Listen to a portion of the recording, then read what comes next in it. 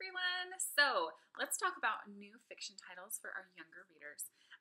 This one is called Raccoon on the Moon and Other Tales. It is a combined volume, which means that it has several. This one has 9 phonics readers in them. Now you can get one phonics reader for $6.99, or you can buy a combined volume for $14.99. So do the math there. It's good value, good way to spend your money. This is one of our phonics readers. We all know, phonics are great as children are starting to read. And for parents, at the beginning, it has, you can see, table of contents. It's got several stories. It talks about phonics and how parents can help your children as they're learning to read using phonics. It also has a website here down at the bottom where parents can go learn more about how to help their children learn how to read. This is an adorable little book. My daughter, who is in 1st grade and still, she's actually still struggling with learning how to read a little bit, and these books are great for her. And so it's got cute illustrations, great little stories, funny. My kids laugh all the time reading these, so that's a fun one. Raccoon on the Moon and Other Tales.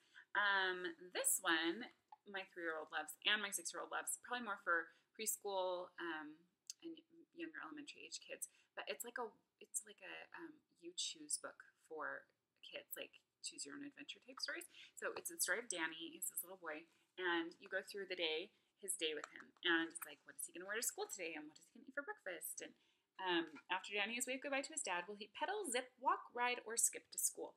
And you look at the illustrations, and the illustrations give you ideas about, this little boy, these people are taking the train, and these people are taking there's a UFO over here, right there. So that's a super fun one, and it's different every single time you read it. The kids love this one.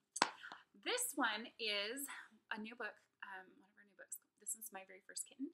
We also have My Very First Puppy, and it's like a combination of fiction and nonfiction. It's a fictional story of this little girl named Fran, and she is getting her first kitten. She decides she wants a kitten, and she's going to get a kitten with her mom. They go and they look at the kittens, and it's about Fran getting her new kitten and learning about how to take care of her new kitten.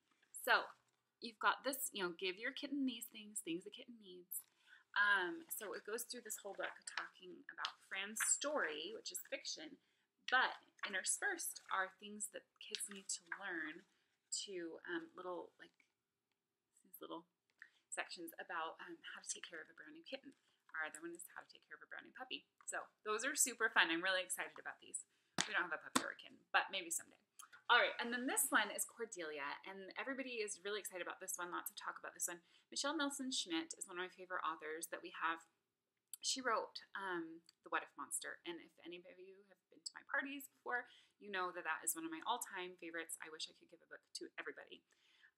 Cordelia is wonderful as well, and I'm going to read the end of this story in the live portion at the end, so don't miss that. I can't read the whole thing because of copyright issues, but to give you an idea of the beginning of the story, Cordelia can fly. She's the girl who can fly, and this makes her happy, and there's magic in it, and it's amazing. Then one day, somebody tells her people can't fly, and this makes her sad, and she stops flying. She stops believing in herself, and so and her world turns gray and sad. Where's Cordelia? There she is. So I'll read you the end of the story so that you can hear what happens to Cordelia at the end. Stay tuned for new fiction titles for our older readers.